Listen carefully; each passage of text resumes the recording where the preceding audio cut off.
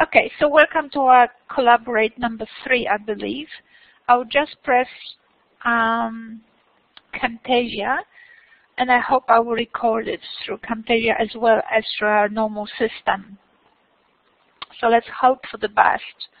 I invested my own money in that, so it better works.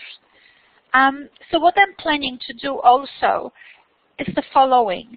We have this unit in our modules, and that's really cool.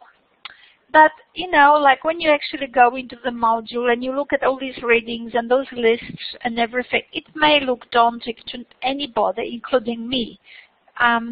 So collaborate sessions are excellent to make sense out of things. But so do on-campus lectures. And the on-campus lectures are longer and they're more thorough than what we're doing here. So I invested my own money in Camtasia, even though university has its own system. So I'm trying to think of ways in which I could actually record on-campus lectures and basically maybe even then minimize these meetings and maybe have them, you know, like we have 1 hour or maybe 1 hour every 2 weeks, depending how the students respond. So I don't know what will happen. I'm just trying to do my best. I also, and mainly motivated by the fact that we have 3 hours on campus, and here we only have 1 hour. And I can't see how that works out, considering that the students on campus also have access to the modules. And then 3 hours of me, it seems like they're getting a better deal, because we're exploring things much more thoroughly than maybe we're doing it here. I don't know, but I think that the amount of time does matter. So what I prepared for today is the following. I might just make so this is a little picture of our class, for our class today. But if I were to make sure that everybody understands, assignment 1 that asks you to do the website and all these 4 or 5 things. Now, what they actually mean, and I may have explained it many times before, but I will do it again. It asks you to do all these things, but not in relation to your beliefs, intuitions, joys, or miseries, but in relation to the concept of literacy. That's why right at the beginning, you have a request here to actually define the concept of literacy. And in fact, every other component of your assignment must refer back to your understanding of literacy. So each of the key components of your portfolio you will describe by continuously drawing on your understanding what literacy is. And that's how academic assignments or academic works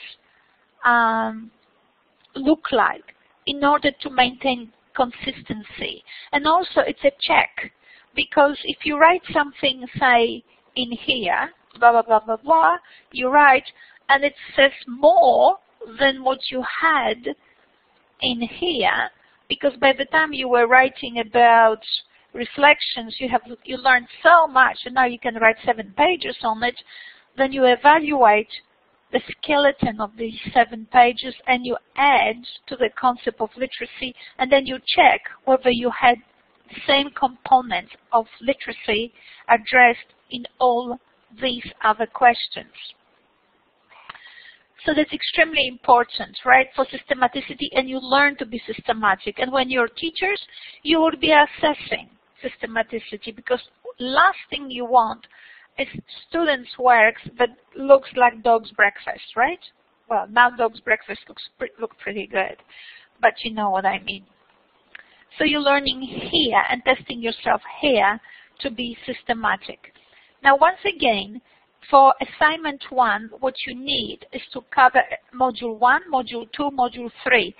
Typically, from my experience in this unit, module 1 and module 2 are breeze, and everybody loves them, and everybody has fun with them, and Module 3 gets ignored. So what I did this year, or this semester, I reversed things a little bit, and I'm very happy to work with your questions from Assignment 1 and from Assignment 2. I mean, not from Module 1 and Module 2, but for the first few collaborate. And maybe, and today, definitely, I'm not sure about next week. But what we are doing is, at this very moment, looking at the concept of literacy by looking at other people's lesson designs and learning what they said they did, which is teaching literacy, whether what they said actually aligns with what we think literacy is. Now, why am I doing this? Well, it took me only, 10 years to get there, or maybe 20 years, I have no idea. But we're doing this for you to learn investigative and critical skills, right? Because there is no point of you being in school and getting 300 ideas of 3,000 colleagues of yours, and then getting all these PD people coming and telling you more ideas until your head explodes. So what you need to do, and you no longer want another PD, right? Unless it's an opportunity to meet your friends and just relax. So that's the value of PD, and there's nothing wrong about it. Socialization among professional people is extremely important. So what we will do today is look some more into Kathy Mills' paper and also some other paper. We will think of the concept of literacy, and we will begin with the concept of literacy, which is what we have learned from last week. So it's a cute thing here. I like my pictures. So features of literacy. Chelsea, you're the only one. For 3 million students we have in our unit, you seem to be the only one in need of learning. But since you are here, and it seems to be a pattern lately in ELA 200, yeah, it's an easy unit until it comes to an assignment, right? It's very funny. Anyway, it's life. So features of literacy. Can you, Chelsea, come up with some features? I'll give you a bit of time to do that, but if you don't type anything or you have nothing on your mind at this very moment, I might just take a step forward. But if you have some ideas that you might remember from last week or from the modules, that would be great. No pressure on you. I just don't want to turn it into beating people over their heads with my voice. I wouldn't mind to actually have some.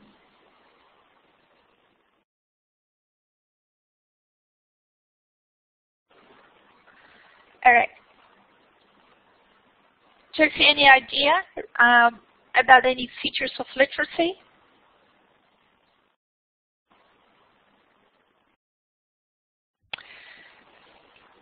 Some things we said last week was ability to use multimodal literacy tools to effect a desired impact, right? And we were talking about in Module 1 that both medium and form matter, right?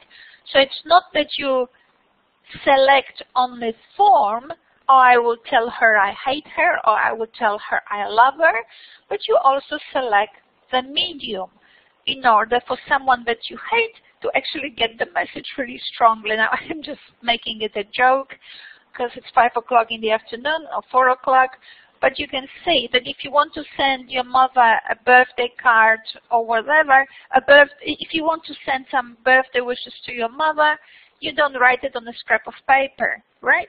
You chose your medium. And what made you choose a scrap of paper as opposed to a beautiful card? How did you know what to choose? And these are the sort of things that we will return to when we will be learning how to read the curriculum and how to evaluate our own literacy practices. Because one of the things I sometimes get from students is, I do this and I choose a beautiful birthday card. Fantastic. What made you do that? You need to know. so that when you later on in assignment 2 design your learning activities, you will know what to do in order for students to know too, right? Because you might have, like I often repeat it, when you're 30, 27, or 50, you can't remember how it felt when you were 5 or 18.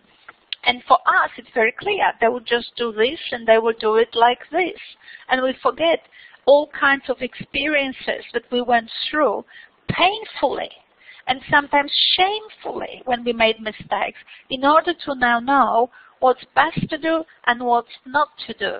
Right? But you don't want your students, we are paid in order for our students to actually get some shortcuts, right? That's what training is providing people with shortcuts. Otherwise, we would all have to learn how to breathe, and so evolution did that, and now our trainers do that.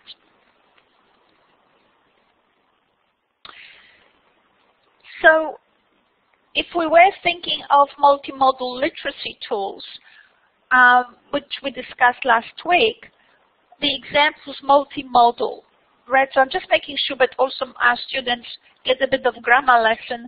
Sometimes I get, so remember the thing like social media? Media is a plural of medium, right? It's from Latin. You wouldn't want to say mediums because it means something completely different. Someone who can tell you your future. So multimedia and multimodal, right? Different media, using different media. That's what multimodal literacy means, using different media. So we were thinking last week, we were talking about posters, right? We were thinking about your humble book, right, which is text. Then we were thinking of brochures, right? Brochures. Right, they're a bit different than posters and a bit different than a book, flyers, right, the different things, birthday card, the different medium, audio media, right, how to actually create, do you have the literacy skills to actually produce a radio program? It's very important too. So audio devices, video, let me not forget the video as well. And there are different video types of video. So you have documentaries, you have tutorials, you have monologues. It's quite plenty of those today online.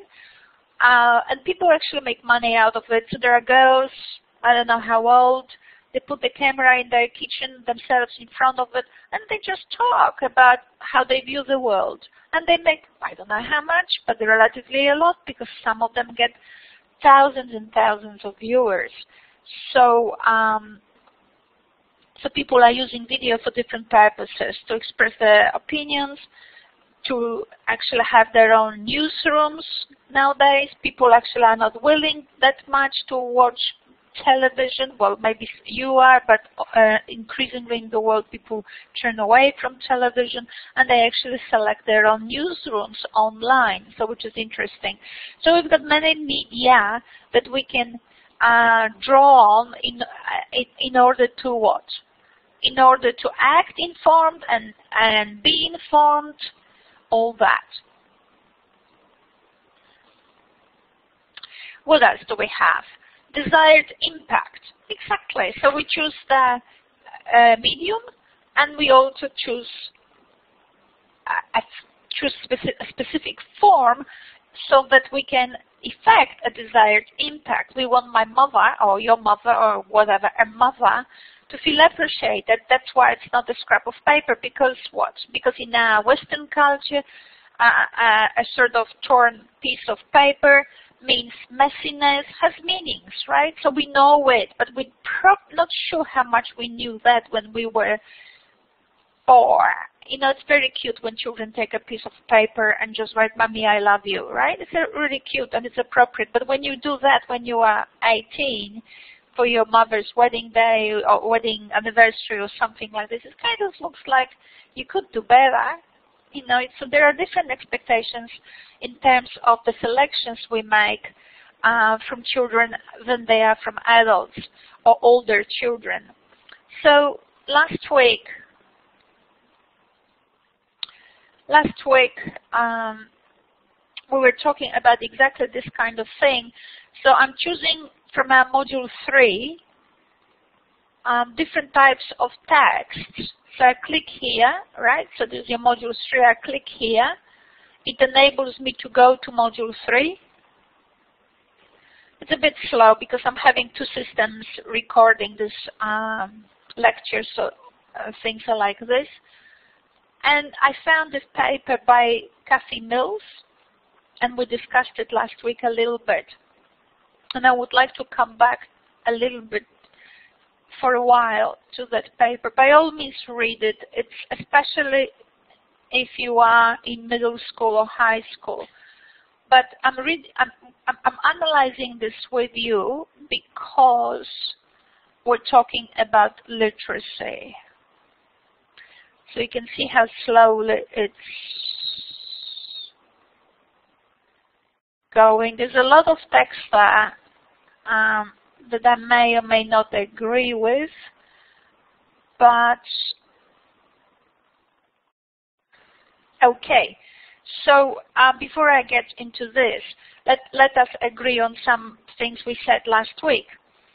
So it's we've discussed multimodal, like, you know, selecting, say, for example, for birthday, to send birthday wishes, a birthday card. But nowadays people are creative. They make videos, funny videos, cartoons, all kinds of things because the media, multimedia enables them to do. But in order to make people laugh, feel appreciated, all of that. So one of the things we said last week, that one of the key criteria of literacy is purpose, right? Without the desire, without the purpose, you have no impact, right? Then, depending on the purpose for which you use literacy tools, you will make different selections. That's extremely important. If you can't remember anything else, remember this. And I would let you know that in my personal view and from my personal experience with students, even though we study different texts that talk about pedagogy, you know, later texts, I don't know, old texts, whatever we study, they all say that human action is purpose-oriented. But for some inexplicable reason, we say that. And then we do what we've always done, which means what? Remove the purpose. And there is a reason for removing purpose, which is to return to the world of objects. If you can't remember how we discussed this world of objects last week, then please review our little discussion last week when we said that that the world can be two things: the world of action and the world of as a place of things.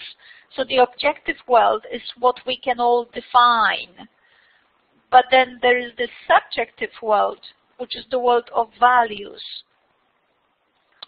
Those values that prompt us to action, those values that we draw on in order to act. And what happens with the purpose in literacy classes we've been for so long trained to think of the world as a place of things, right? So there's a table, there's a chair, it's right, or there's linguistics and there's genre, that we're actually making out of our students linguists as opposed to people who actually can use literacy critically. Because you can be the best linguist on the planet, but you actually could be a very bad communicator, right? So one doesn't imply the other. And our job is actually for our students to be literate, not to end up to be linguists, which is a little bit reductionist. But in any event, if you remember that one of the key feature of literacy is purpose, because it's the purpose that will enable us to make choices. So that's that, and we will look at it today with Kathy again. And then we also, that purpose links obviously to the idea that literacy is a social practice. People say literacy is a social practice, but what does that mean? It's that link we create between the subjective world of value and the intersubjective world of values as well, and objects. So it's a social practice because we're not actually using literacy tools to that we understand only in terms of our personal world, but we're using them to actually act on other people. So it has this community, if I can just say in this way aspect. And I went actually on the internet and I wanted to have a look what it means. And literally I wrote literacy as a social practice, and there it was. Literacy is a crucial aspect of people's lives. People's lives. So it's a subjective and intersubjective, which contains the ability to read and write and the ability for verbal and non-verbal communication. Within this content, literacy is a social practice, is an important parameter that contributes to people's effective interactions.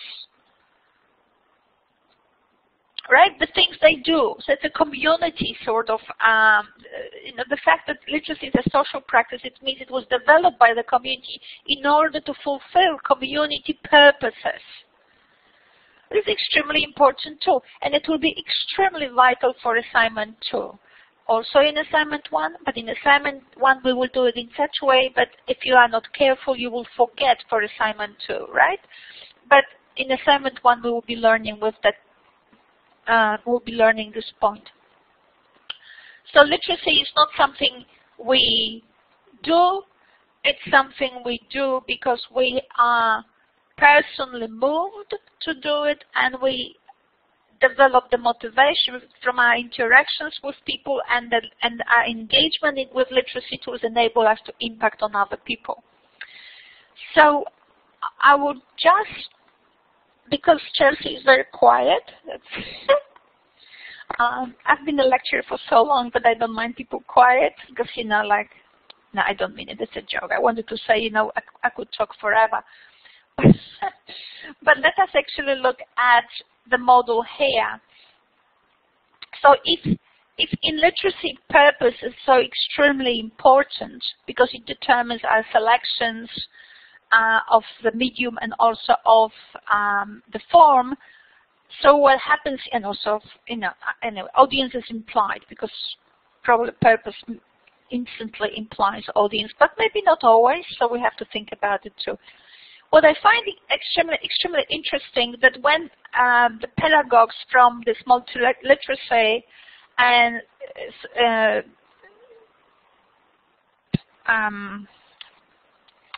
well, because multiliteracy is just a concept, right? It's not a method. Unfortunately, with multiliteracy comes also the method, which is called systemic functional linguistics. And I think we've spoken about it before. So I'll just talk about those people as multiliteracy pedagogy, which is only a method of kind, right? It's not really about multiliteracy itself, but it's just such a weird way to connect it. So let's call it multiliteracy pedagogy.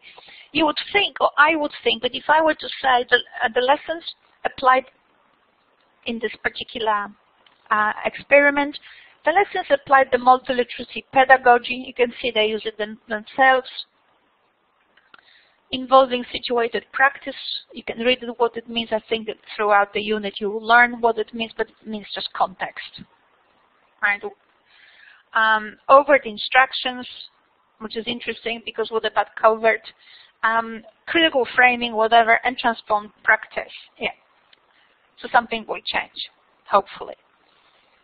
So now when we look at the aim, we can see here that the aim was to enable learners to collaboratively design a clay motion movie. I'm not sure whether we discussed it last week, but one cannot define aim when you set up your lessons in instrumental forms. I want my students to be able to use comma, a big deal. Or I want my students to be able to design a brochure. Why? Right? So what needs to happen, but if literacy, you need to, in your designs and in your thinking of literacy, what you should do is to actually, when you actually explicate what you're doing in your lessons or in the uses of literacy, you need to explicate the purpose first because it's most critical. So you have your skeleton, your sort of definition of literacy, which has criteria like purpose, whatever else we had there. You need to integrate those in your explanation. What's the purpose of the activity? It cannot be to collaboratively design a clay motion movie. It might be something that actually the researchers say a little bit later. Okay, so let's read. An animation, well, they explain what it is, and then she says the process occurs, okay, so she talks a lot about the clay motion movie as if it was the goal. I mean, even if clay motion movie was very important to do, you would think that we will learn it in relation to other tools so that we could compare the reason why clay motion movie is best for a particular purpose. We discussed it last week, and I remember it very clearly. So, going down, then there's a lot of description of what they would be doing, you know, all the technicalities, right, because we are multi-literacy, like multimedia. And now look at this. The students were required, we discussed it last week, that's not a very nice way to actually get your students on your side, to require them to do, but the fact that the community aspect of the lesson plan is basically put at the end of its justification, almost like an afterthought. Oh yeah, by the way, I forgot to tell you that, yeah, the kids will be doing this thing because we will make them, which is really, really collaborative, right? Not, right? So we will make them do this thing so that they can create a movie for their buddies, which is the 5-year-olds or 4-year-olds that come to school. So say that they are 10, 11, or 12. Their buddies are coming to school, so you associate an older child with a little child. Yeah, we'll do that. So they'll be doing this for this purpose, right? So we will tell them. We tell them what movie to use, what software to use. We will tell them what to do with it. And then, by the way, we will also, just to show off, we will also show it to the parent community. Look at how good we are, right? I mean, you can instantly see the problem with this particular method, which is the purpose is gone, the student is gone, and what we have is the teacher who owns everything. The teacher even owns the relationship between the child and the buddies, right? Between the student and the buddies, because we know this is going to be good for you and so on. So there is no actual explanation of what literacy is and how this particular lesson is going to play in order to instill in children the concept of how to be literate. The selections you make, you relate the medium with the form and the purpose, right? You write them together, make informed choices. And as we said last week, you can't miss that chance of learning why clay motion movie is opposed to something else. And then we discussed last week also, when we looked at the steps of this, and look how fast they go through this. I just can't believe it. But that's something we'll cover later on, maybe for module 4. But for now, let's have a look. Teacher displays movies from other students. So teacher again is holding the lead, right? So we're learning about clay motion movies not in relation to our purpose and what else we could use, but we're learning by displaying other children's movies, which means we're just throwing the form on us. We just have it. We throw the form of clay motion movie on children without children actually and startling the children with it. So in order now for to reduce the stress on children, what the teacher thinks that maybe when they show them different templates, practically that's what they are, then maybe the kids will say, oh, okay, if I do this and this. I mean, this could be the, you know, what these people call maybe the hidden curriculum. I have problems with all these things because I think that conspiracy theories, you know, may apply or may not apply. I think we need some questions that we need to actually apply to ourselves in order to have a critical perspective on what we do. And here, the only way that the teacher can make the choice of clay motion movie sort of closer or more meaningful to children is by showing them templates. Oh, look at this, what other children did. And that's what I get later on at university when my students come to me and say, Can you show me some other examples of students' work for your unit? And my thought is like, okay, I can, but who wrote them then? So if they could, you can't. I mean, who was the first one?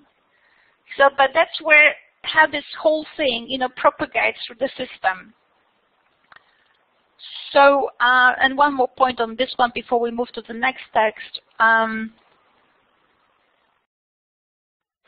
Notice, please, that because we don't have a purpose driving the whole thing, this is about the bodies. Well, who are the bodies?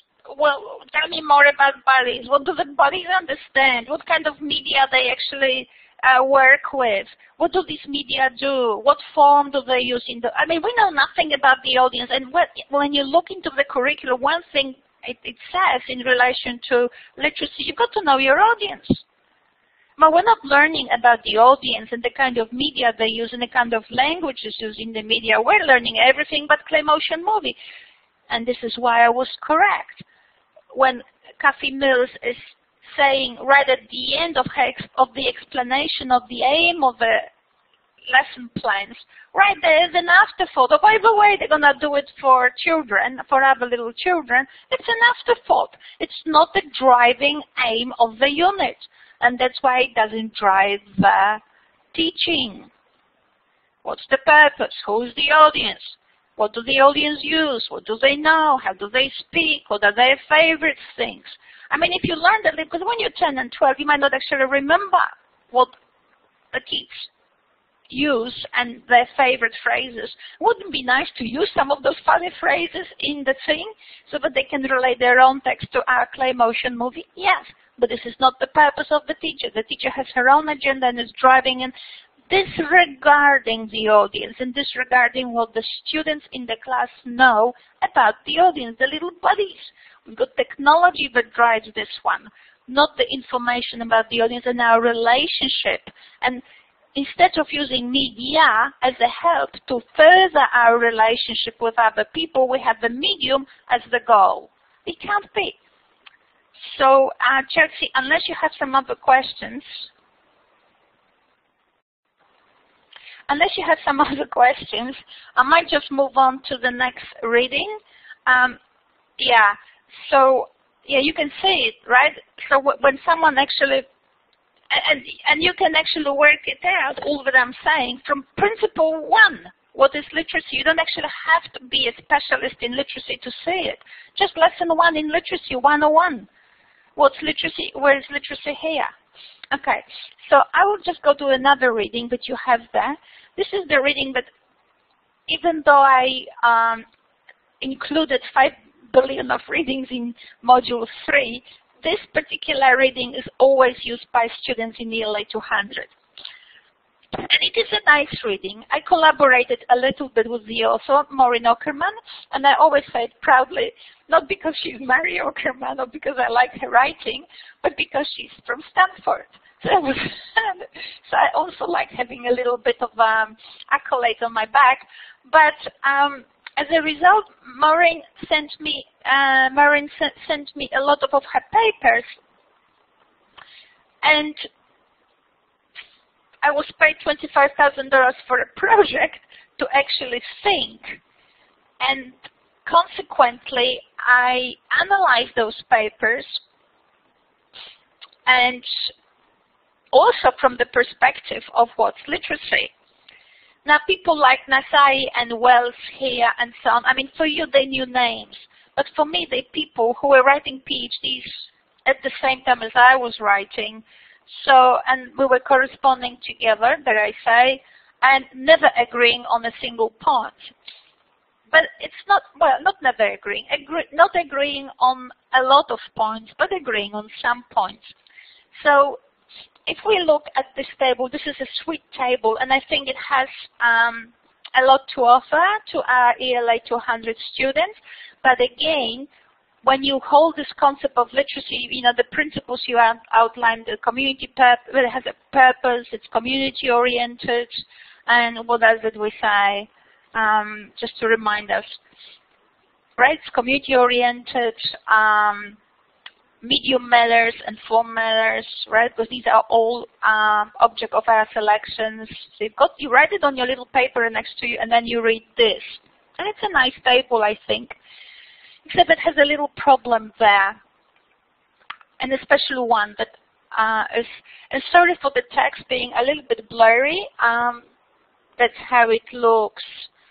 I think, yeah, anyway, so on the top we have what she compares what happens to children when they speak, listen, and read, when the teacher is in control, and when students can be sources of information. Now, instantly, for me, when I look at these two columns, when the teacher is source of information, great. When the students are sources of information, great, but what's missing? Chelsea, do you know what's missing? If literacy is part of community and they are tools developed by the community for community purpose, then a lot of knowledge about literacy, how to use literacy and how to make choices cannot come from a 5-year-old who is sitting next to me. And if we don't want the teacher to be all-knower, and the teacher is not, a lot of times in your curriculum and in traditional, well, people say it's not traditional, but it is traditional, when you are told to model text reading, well, it's fantastic, but you are not an actor, and you can't be all things. And say teachers modeling things, it's fantastic. Maybe, I can't think of a country now because, you know, I have friends in Cambodia, which is relatively poor, and yet everybody runs with a mobile phone there. So I just can't think, and I don't want to say Bangladesh because, you know, for me, I don't know anything about the country. But if you are in the country, say, where there are no resources, maybe that's all you have is the sort of knowing teacher and relatively knowing students, but we have an entire community, we have entire richness of resources online where we can find out how actors model a text, how children read text to themselves and to others, right? We can look at different types of ways in which in context people read and use literacy. We don't have to make the teacher just lose their throat. So what I'm saying is when we have two columns in regard to where are the resources, right, where the information sits, to say that there's only two of them, it's literally playing into hands of, remember the guy Ken Robinson? He's not the only one saying that, but if you actually look at any video of Ken Robinson, pretty much in every video he says, the school is a jail. If not a factory, then a jail, right? So you've got like these miserable people locked up in that little room with yellow walls, and nowadays it's just more nicer walls, right? But still, and they only have each other. There's this beautiful guy, John Ralston Saul. He's a philosopher and historian in Canada, and he wrote this book, and he says, well, what do you think will be an outcome of a discussion between 10 geographers who think that the Earth is flat?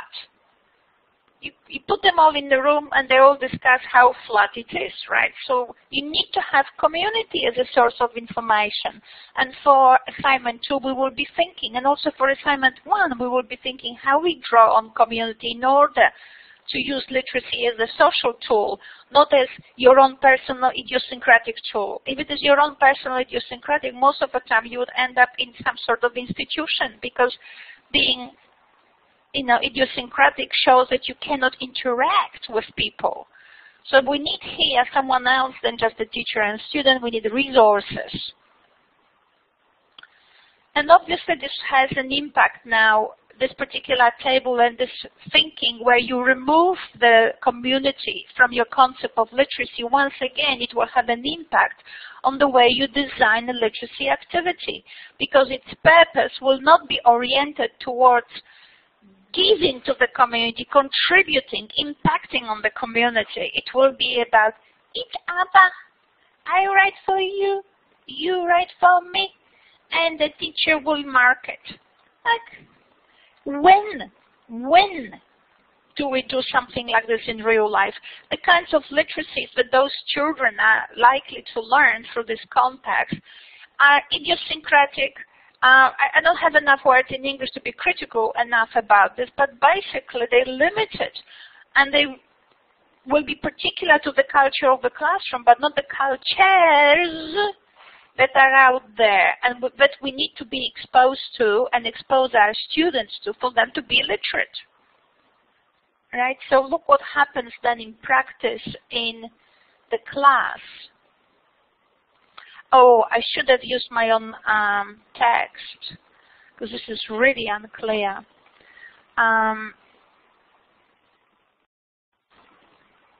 Okay, let's have a look whether it's in this paper, whether this paper will show up. Because this text, it's really invisible, right?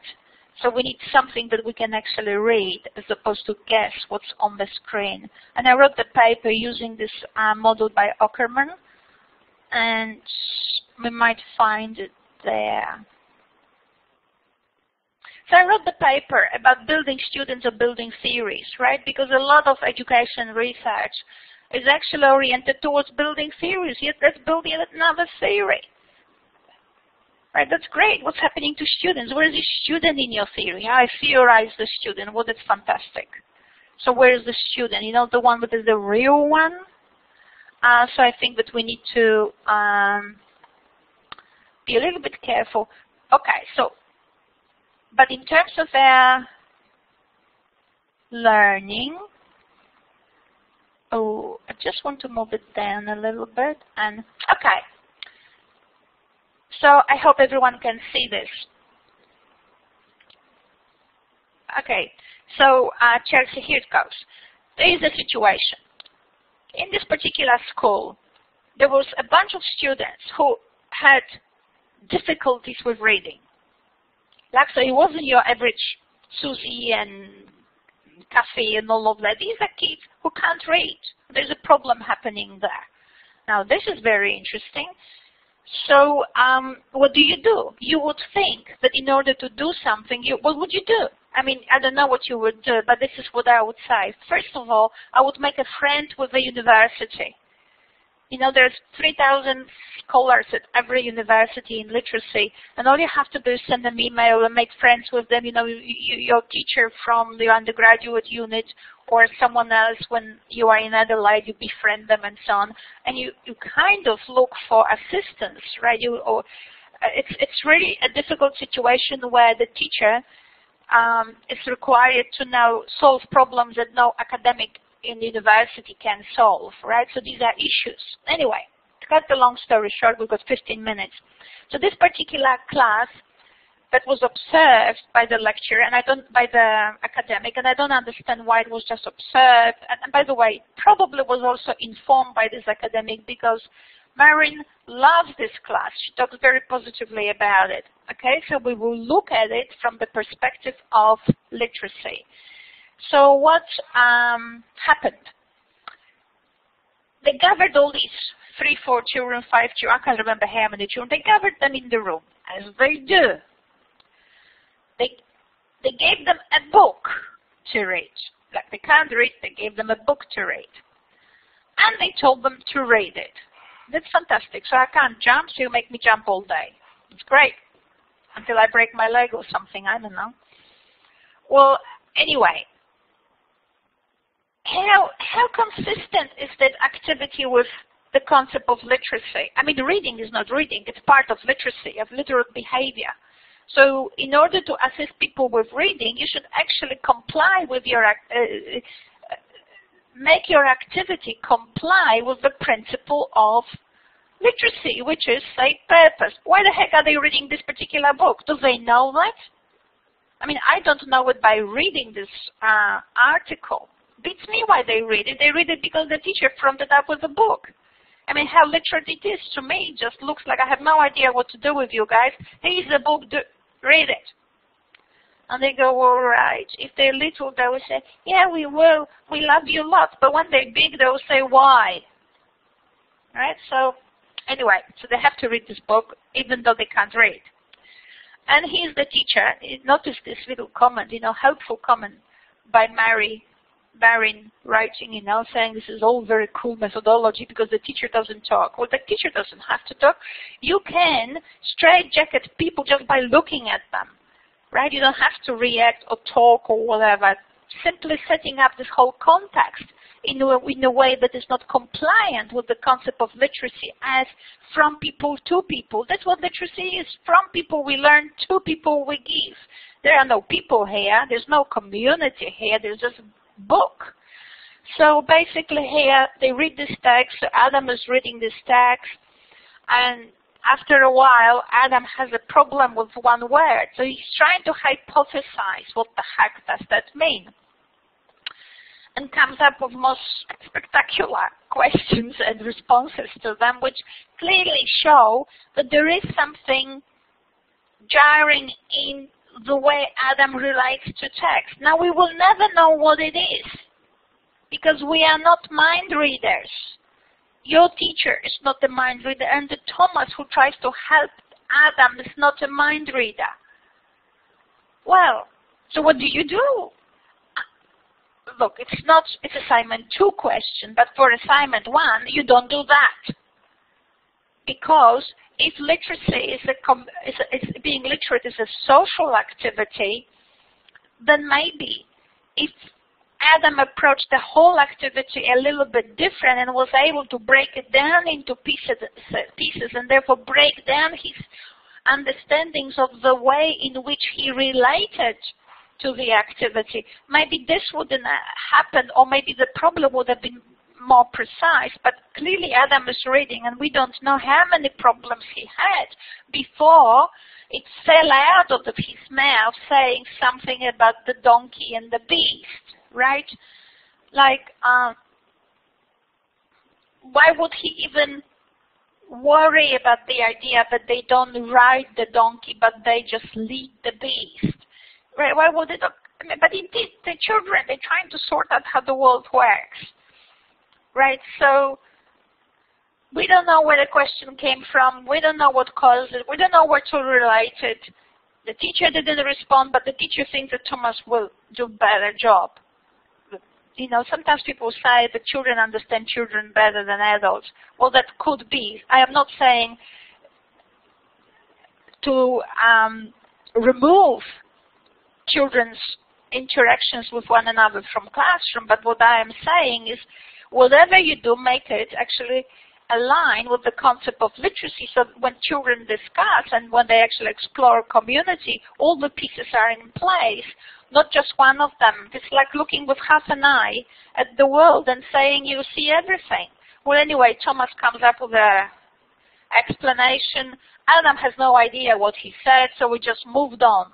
Right. If you look at the brain, what's happening in the brain, you've got the right hemisphere, you've got the left hemisphere. The right hemisphere is the very unhappy hemisphere. It turns itself on when you don't understand things. Now imagine Adam already is in a class which is difficult, right? They have difficulties in reading. Now he's put in a situation where exactly he has difficulty because he can't relate the activity to himself and all things that are happening to his own world. So there is this pressure on Adam.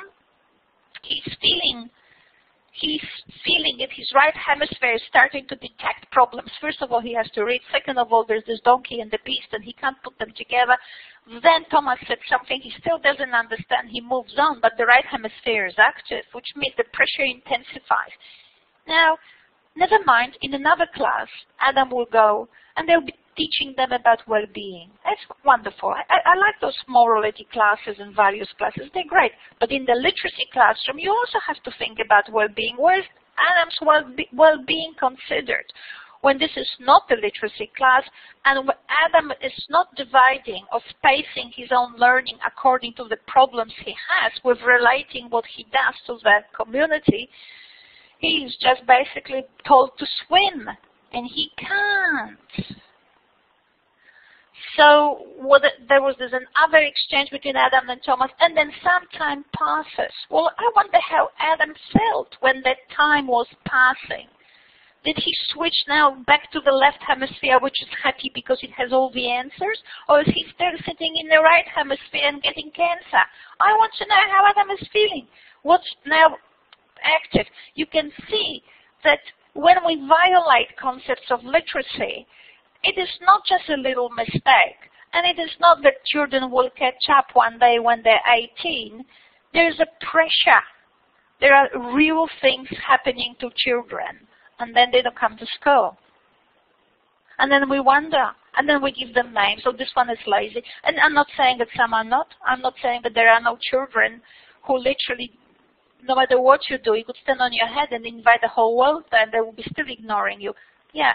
But what I am saying is at least you be okay with what you do. And to do that, for you to be okay with what you do, you actually have to understand. And to understand, you have to relate it, what you do, to some principles. That's why the concept of literacy is so important, because if you don't understand what's literacy, then what you're doing in the classroom is just a big game, right? For you. For you. But for them, it's how they feel. It's how they feel about themselves. There's research done with what is called fruit fly. Fruit flies fight. Who would think that even a stupid fruit fly would fight? But they do. But the research shows, and I had it. You used to have it on my in ELA 200 resources. I'm not sure it's now there. Sometimes I remove things because I don't want you to be more saturated than you are. But basically, what they were showing that once the fruit fly loses a fight, the fruit fly is unwilling to fight because of the whatever these hormones are called, oxytocin and whatever. They're not firing anymore. The sense of self is diminishing. And maybe you can convince the fruit fly to fight again, but if it loses, and here Adam is losing at least twice, at least. I mean, the whole interaction shows that Adam never actually put it together. The fruit fly lowers its self-esteem. The interaction, the fight lowers the self-esteem of a fruit fly, and it never wants to fight. It becomes, what do you call it? Less involved, less engaged. It's kind of like, I used to have those words when I was doing this particular research. Basically, the status of the fruit fly among the community, at least in that fruit fly's mindset, is so low that it feels like dying without fighting, right? So that's what happens when the things we do in classroom are very real. And what I love about assignment one, whoever worded it before me, was an Aboriginal teacher we had in our college. I love this assignment because it puts in front of our eyes the concept of literacy and asks us to take it more seriously so that we actually can reflect on what we do in order to do the job well. So Chelsea, I'm done for today. That will do. We've covered a little bit more in class. So that's interesting, but more or less the same, except that I spoke about things a bit longer and maybe in a greater detail. I think we also covered capabilities, the general capabilities and the curriculum, how to work with general capabilities and with the, so we were talking about the different dimensions of the curriculum and how they relate to each other. But I guess for now we will leave it, and next week, we will start bringing those aspects closer, because we need to learn how all of this now that we learned so far can help us with evaluating our own literacy activity. One activity. Not, I don't need a list, I do this, I do this, I do this, because I don't care. I just would like to see whether we can pick one and whether we can use the curriculum or early years learning framework and think of what we're doing critically. The more critical we are, the more we can evidence how much is involved to do these things, how much knowledge we bring in to do these things well, and how much maybe we don't bring in and could have if it was maybe more formal. But in our home, it doesn't matter. But if it was more formal, more things we would bring in. And how we evaluate our literacy activity will then impact on how we will be planning it for assignment, planning a learning activity for assignment 2. So it was a little bit fast, but I have only 1 hour, and I just wanted to cover these little things because I think they're important. Okay, Jesse, thank you very much. So thank you. And thank you for coming here, and holding the candle for everybody else. And I'll see you and whoever else on next Thursday. I'll see you next Thursday.